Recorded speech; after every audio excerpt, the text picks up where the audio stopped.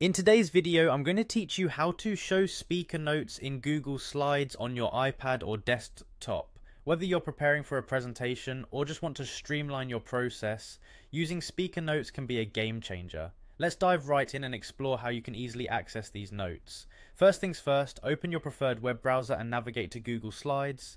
If you're not already signed in, Google will prompt you to sign in to your Google account. Simply use your usual credentials for this. Once you're logged in, you'll find yourself at the Google Slides homepage where all your presentations are displayed or where you can create new ones. To get started with your presentation, you can either click on the blank presentation option to create one from scratch or choose from a variety of templates that Google offers. Both options serve different needs depending on whether you want a customized or a ready-made style. Next, with your presentation open, look towards the top right corner of the screen.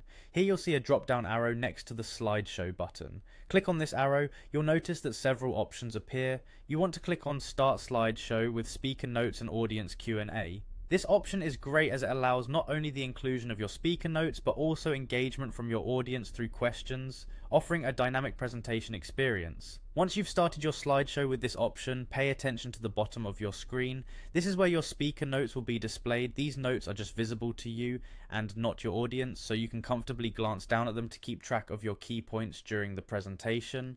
A small reminder, if you haven't previously added any notes, simply go back to your slides beforehand and click on the speaker notes section below each slide to jot down important points or cues that you'll need during your talk.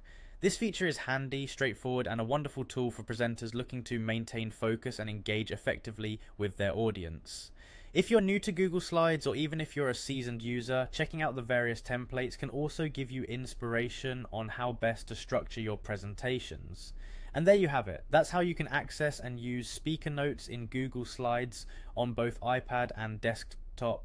Incorporate these steps into your workflow and you'll be well on your way to delivering polished and professional presentations. Thank you for watching, and I hope you found this tutorial helpful. If you did, please remember to like and subscribe for more tips and tutorials on maximizing your productivity and getting the most out of your digital tools. Until next time, happy presenting.